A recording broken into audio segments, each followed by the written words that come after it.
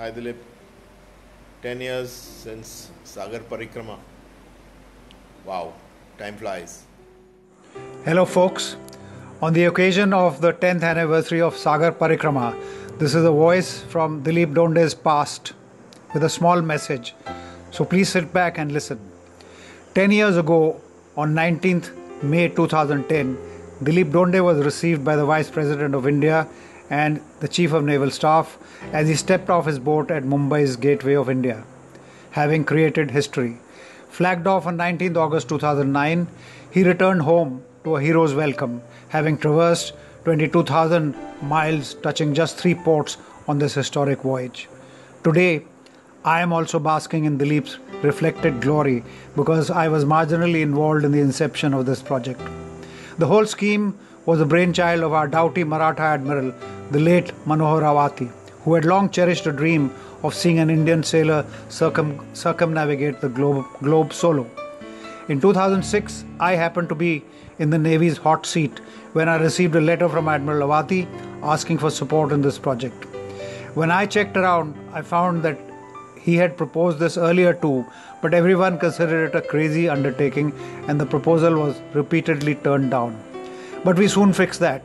And once we had obtained government approval, we started looking for someone crazy enough to venture forth alone and who possessed the sailing skills to navigate a small boat across thousands of miles of stormy seas. We found that those who were suitable did not want to volunteer, and those who volunteered were often not suitable. However, as the old saying goes, cometh the hour, cometh the man. And our man turned out to be another Maratha warrior, Commander Dilip Donde, a naval diver who happened to have some sailing experience. I had known him a little bit because we served together in the Eastern Fleet many years earlier. But far more than his sailing expertise, we were impressed by Dilip's resolve and the courage of his convictions. Over the next 3 years, this man was to surprise us by his guts, tenacity and fortitude. Early 2009 saw the boat being delivered to the Navy and was given the name Madei. Shunning the shorter and easier routes that lay via the Suez and Panama canals, Dilip planned his route around the world's 3 great capes: Cape Leuven, Australia, Cape Horn in Chile, and Cape of Good Hope in South Africa. Located at the confluence of oceans, all 3 capes are notorious for stormy weather and rough seas with mountainous waves. Braving every hazard that the seas could pose and having spent 276 days at sea, Dilip became the 176th person to conquer what is known as the Everest of the seas, the greatest challenge that the maritime world can pose. It is impossible for me to even try and describe the epic adventure of this courageous man in a small, storm-tossed boat. But Dilip has written the story of his voyage himself in a book titled The First Indian. It's a gripping, first-hand account of one man's gallant struggle against the elements, written with humor and Dilip's typically modest understatement. Do read it if you can. Dilip has not rested on his laurels. He helped train his successor Abhilash Tomi, who skippered the Madei for Sagar Parikrama 2 in 2012. Dilip then went on to train the all-female crew of naval officers who sailed Madei around the world under the captaincy of Vartika Joshi. Today, as we celebrate the 10th anniversary of Dilip's epic voyage, let us remember a couple of things. While it did bring well-deserved personal fame and glory to Dilip, Sagar Parikrama was actually a manifestation of India's glorious maritime heritage and a serious attempt by the Navy to revive it. It was also a reminder to our youth that no peak of human endeavor is too remote to attempt. And if they had the courage, resolve, endurance and fortitude of Dilip Donde, any of them could become a first Indian. So Dilip, well done and congratulations once again. You have many enjoyable years of sailing ahead in your very own Antara. So keep inspiring young India. Good luck and God bless. Hi Dilip. Suchita reminded me that it was just 10 years ago you came back from your circumnavigation. I can confess you now, I was very happy from the first meeting with Ratnakar and you. I very liked your project and it was amazing that we were very fast a real good team in building Maday. And after a few trips to Goa, I really find myself between friends. Even lessons of old-fashioned boat building in ancient India. The mast, Yeah. the sail here, Yeah. there's a bowsprit also. Anyway, I wish you a lot of fun with Antara for the next years. And I shall check that because I stay in contact. All the best from Holland. Bye.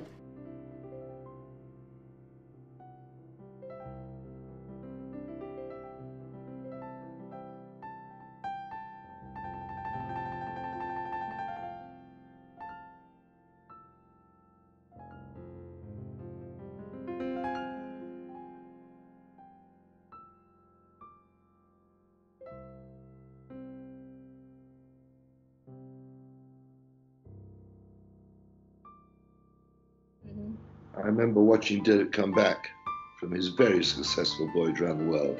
That was great. Huge Indian flag he had on the mast. Great stuff. Loved it. Hello, Dilip. Many happy returns of Sagar Parikrama. It's been almost a decade since your unparalleled feat. Dilip, it's an extremely proud day for all of us. A decade back, you did something which no one else from India had done. The first Indian when you circumnavigated the world.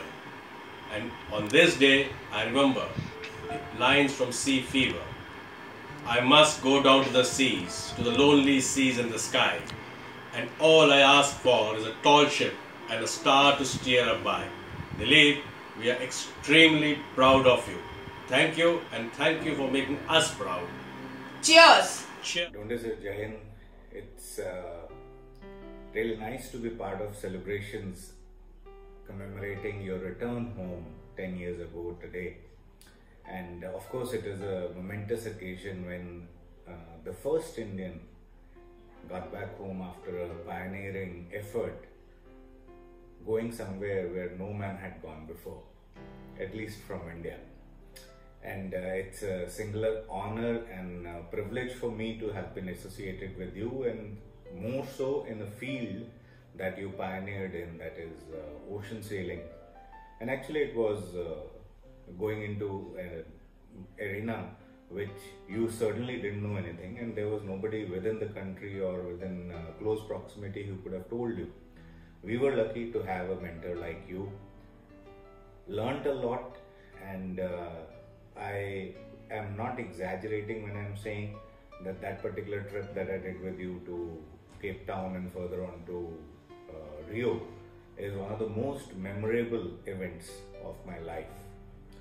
It's not just the event which makes it memorable, but what we learned from you and the way we went about that whole learning process. And people who probably would be listening to it or would get to know to it, let me tell you that at times we would come up with vague ideas which were not only out of the box, it was out of the probably whole warehouse. And he knew that it's not going to work, but then he let us go ahead with it as long as it was safe, and just watched looking over us to see how do we do it and how do we take the way we fail in that. Really thankful to you for being part of that memorable experience that I have, and hats off to your sense of adventure and your approach to, I wouldn't say life in general because I haven't seen your life really, but approach to that part of life which I saw very, very closely and observed, and frankly speaking, I tried to imbibe those qualities. And here's to you. This video is before the 19th of May, but on the 19th I'm going to be raising a toast to you, to my teacher, my mentor, and a person who I have learned a lot from. Thanks a lot, sir. Hope you enjoyed this evening. I wish we could clink glasses together, but I'm sure we're going to do that soon. Take care, have fun, and be good all. Dear Dilip, just wanted to wish you congratulations on your 10th anniversary of your great accomplishment. And Michael and I Would like to wish you all the best, and hopefully we'll see you soon.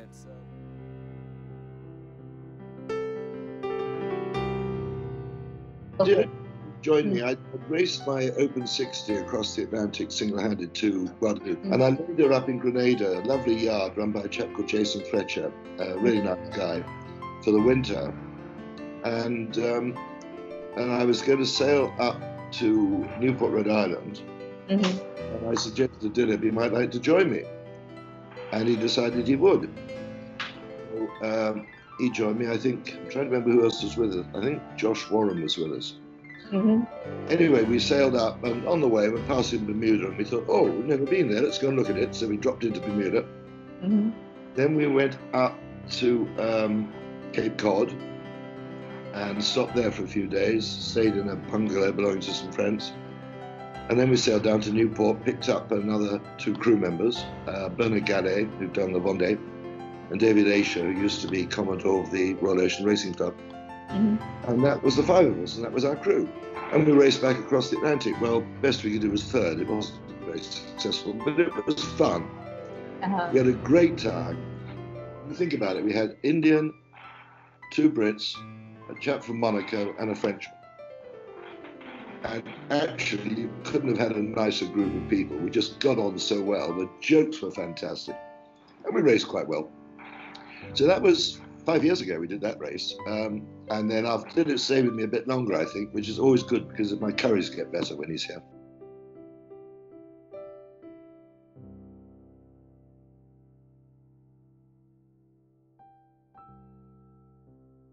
Dilip, good morning from Monaco.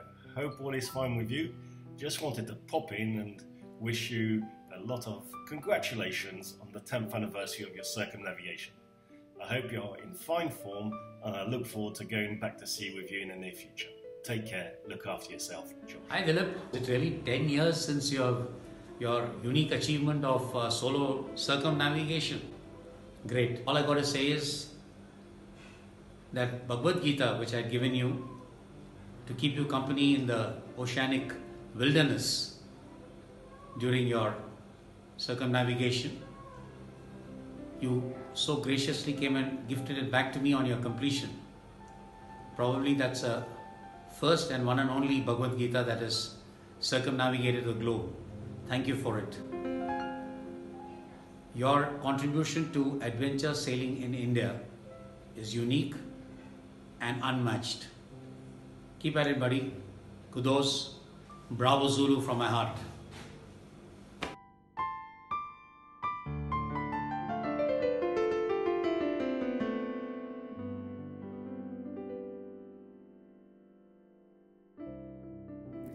Hello Dilip sir, here's wishing you a very very happy 10th anniversary of your epic voyage. What better moment could there have been than to thank you for this incredible feat of yours that had shaped many lives, including mine. It's been an immensely gratifying and humbling experience to have worked under you since 2013. You have been more than a fatherly figure, a mentor, a guiding light, and a shoulder to cry on when we needed it the most. So thank you for being there by us and for standing by us through the thick and thins. On this day, I would like to wish you the very best for all your future ventures, and I also want to wish Antara the very best for all her future sailings and many more miles for her. I only wish I had the opportunity to mark this beautiful day with a lovely sail out at sea. Nevertheless, take care, enjoy your day. Cheers, and I hope to see you soon.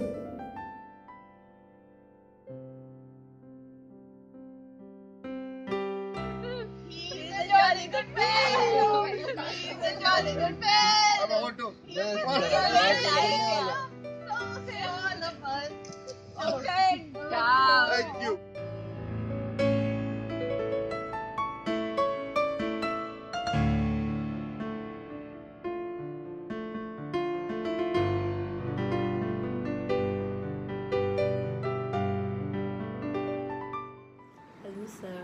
congratulations, not just because it's been 10 years for your circumnavigation, but also that in this last decade you have achieved not just one circumnavigation, 3 circumnavigation.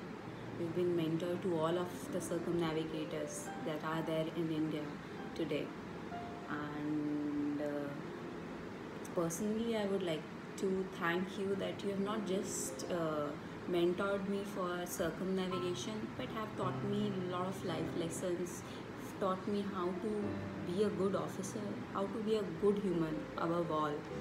And you have been a huge influence to whatever I have become for the short duration of 5 to 6 years that you have taught us a lot. And I can't thank you enough to teach me a lot of things that have made me the person that I am today. And I would wish and pray that we remain in touch for the rest of our lives, and you keep teaching us, you keep encouraging us. You are someone like Avati sir, like Avati sir was in your life, you are someone like that for us. And thank you so much for being the guiding light and the one who can push us to our limits and make us realize that what we can achieve. Thank you, sir.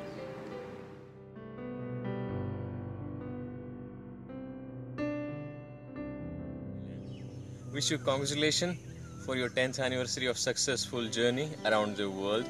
Thank you very much for inspiring me.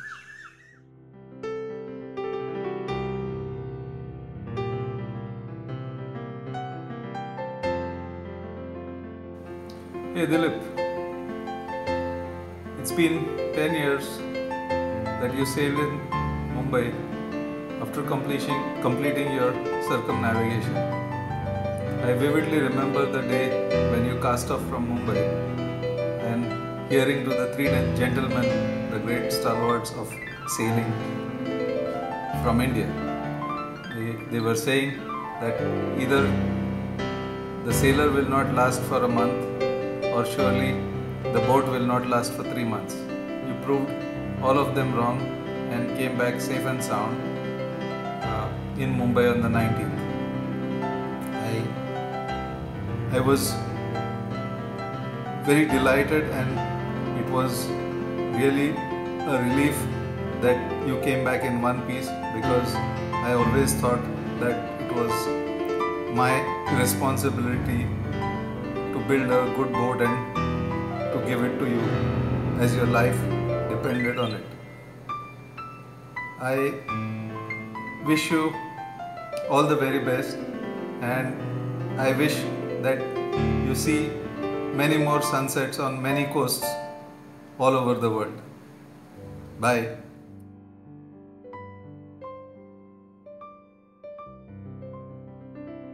In 2018, I decided to go up to Greenland. Now, I'd been there before, and it's a lovely spot, but I wanted to get further north. And I said, if you're not doing anything, come and join me. So Dilip came over and stayed with me again. And I think we had 8 of us on board, and we sailed up to Greenland, got as far as Scoresby Sound, got right up the fjord, did some diving. We think Dilip probably holds the record for the Indian who's dived furthest north, nearest. Unfortunately, the compressor wasn't working, so we couldn't recharge the cylinders, so we didn't do any more diving. We spent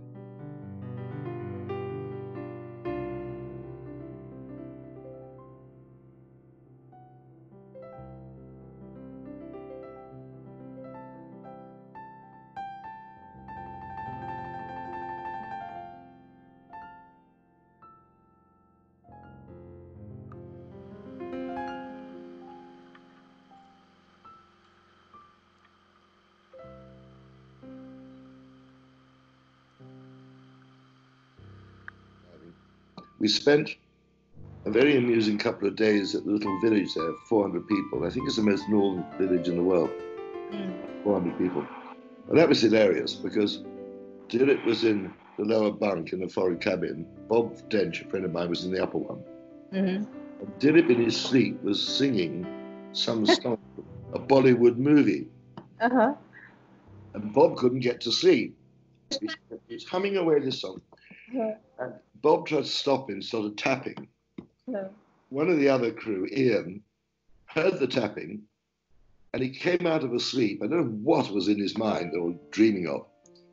Absolutely convinced that the Inuit ladies had canoed alongside and were going to steal his very expensive fishing rod. You can't explain this, Susheta. You can't explain this.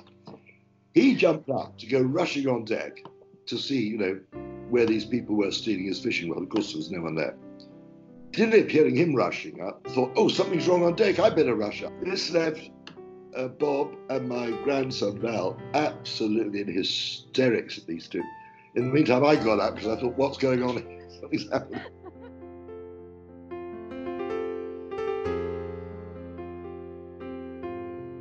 I've been busy tracking the pandemic, but efforts like this makes it meaningful to look forward to life, to happiness.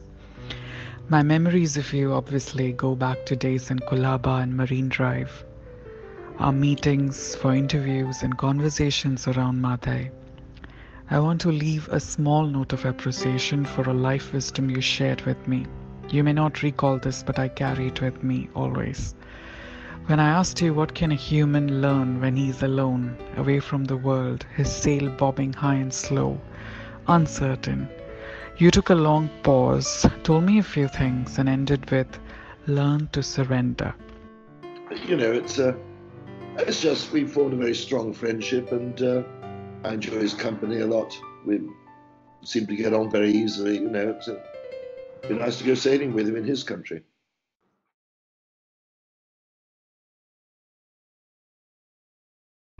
I've lived a life that's full. I've traveled each and every highway, and more, much more than this. I did it my way.